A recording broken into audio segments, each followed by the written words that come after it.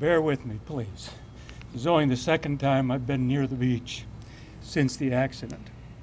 The man who lost his daughter, his wife, and sister-in-law in that bluff collapse in Encinitas last year is pushing to keep others safe. Dr. Pat Davis spoke to reporters atop that very bluff where the tragedy happened last August. Our 10 News reporter John Horn explains why today could be a key turning point in the fight to make our beaches safer. I also just wanted to acknowledge the city of Encinitas for putting this beautiful bench over here in memory of my wife Julie, my daughter Annie, and Elizabeth.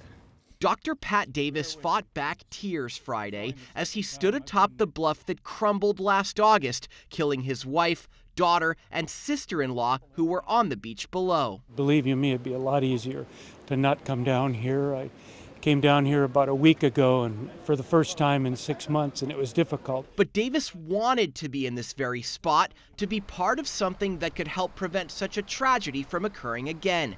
He stood by as Congressman Mike Levin announced $400,000 federal dollars to begin the engineering phase of a project to help make the beaches safer. The primary purpose of this project is to stabilize tall bluffs that erode due to high-energy storm swells and rising sea levels. There's still a ways to go. The project needs another roughly $1.5 million for engineering, and it's estimated to cost $30 million every 5 to 10 years to carry out.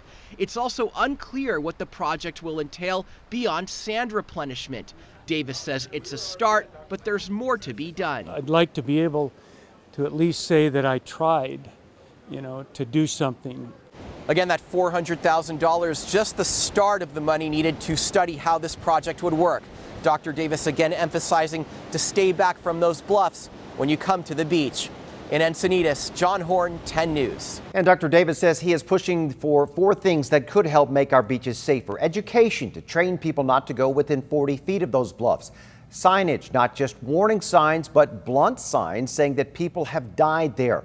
Close the beaches to families at high tide or when there is no safe area away from the bluffs. And finally, create 100-foot safe zones where parents know it is safe for their kids to play.